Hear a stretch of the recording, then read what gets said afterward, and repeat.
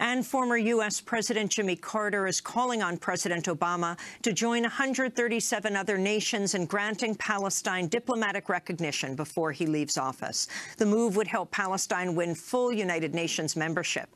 In a New York Times op-ed published Monday, Carter writes, quote, "The combined weight of United States recognition, United Nations membership, and a Security Council resolution solidly grounded in international law would lay the foundation for future diplomacy. This is the best, now perhaps the only means of countering the one-state reality that Israel is imposing on itself and the Palestinian people," the president, Jimmy Carter, wrote. And those are some of the headlines. This is Democracy Now!, democracynow.org, The War and Peace Report. I'm Amy Goodman.